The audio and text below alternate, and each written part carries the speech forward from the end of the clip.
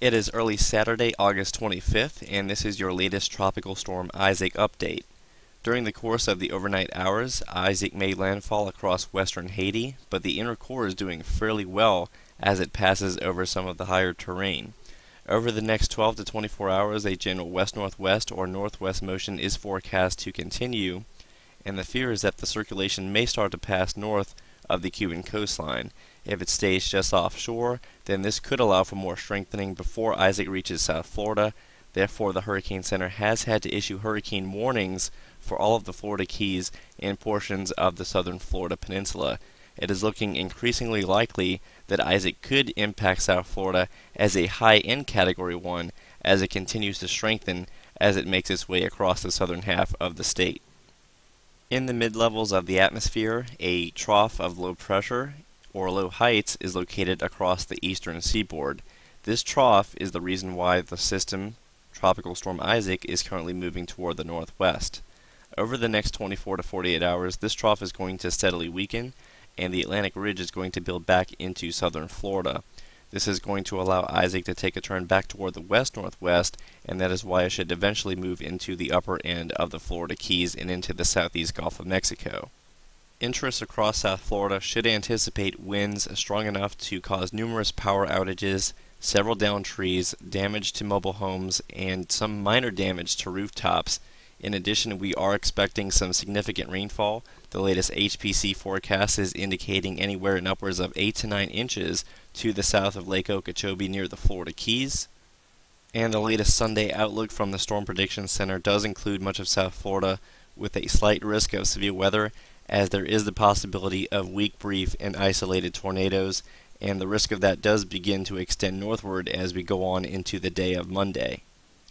Once Isaac begins to move into the southeast Gulf of Mexico, the subtropical ridge will have at least temporarily been restored back toward Florida and the U.S. East Coast. However, quickly thereafter, a series of troughs, particularly this one diving toward the southeast out of Saskatchewan, Canada, and this shortwave trough exiting the Rockies, are going to help weaken the ridging immediately to the north of Isaac over the Ohio Valley and the Great Lakes. Therefore, a gradual turn toward the Florida Panhandle is anticipated. The latest run of the GFS does show all of these features. First off, this is a look at the Saskatchewan trough. This is the minor shortwave trough exiting Colorado and New Mexico. This is the current trough situated out across the eastern seaboard that is soon going to weaken as the subtropical ridge temporarily builds back toward the west into Florida and the Carolinas. And of course, down toward the south, we do have Tropical Storm Isaac. We're going to advance this animation into the 48-hour time frame. And you can see that the troughing out across the east coast is steadily falling apart. That's going to allow for Isaac to continue moving westward rather than moving up toward the east coast.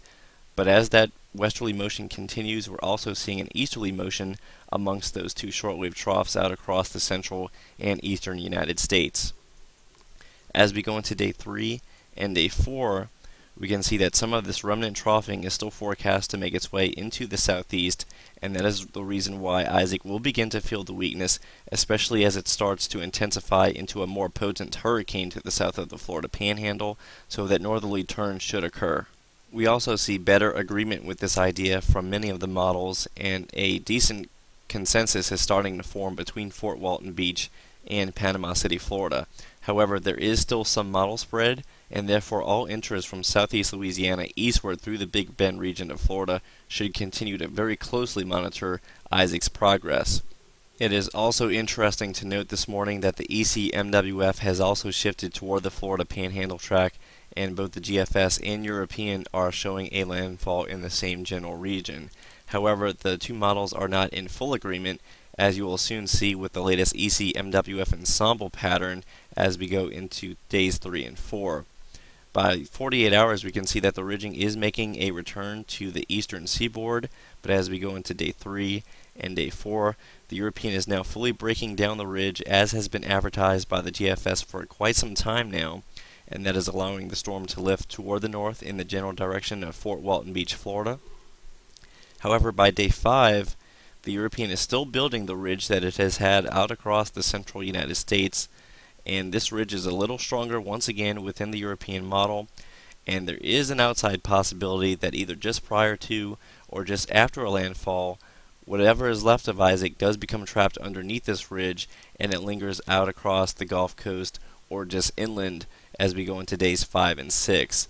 So far, this is not the most likely solution, as it could still get fully picked up by the trough and then get shot up toward the northeast. However, this European solution still needs to be considered, as the steering currents are likely going to break down at least somewhat here within the next 4 to 5 days. The final landfall intensity along the U.S. Gulf Coast is still somewhat in question, but the next 24 to 48 hours is the most crucial part of that intensity forecast. If the center does clear all of Cuba, then the inner core will more than likely be ready for significant intensification once it arrives in the southeast Gulf of Mexico, and it will have plenty of time over 31 plus degrees Celsius water temperatures.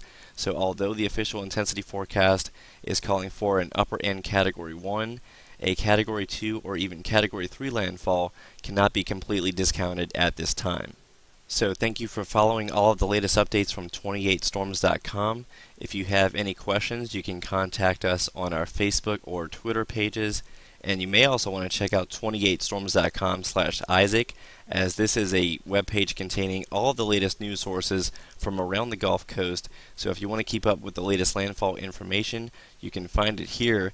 In addition, we also contain links to all of the local emergency management agencies on a county-by-county basis from Florida all the way to Texas. So this is your one-stop shop for all of the latest Isaac news as Isaac begins to impact the southeast United States.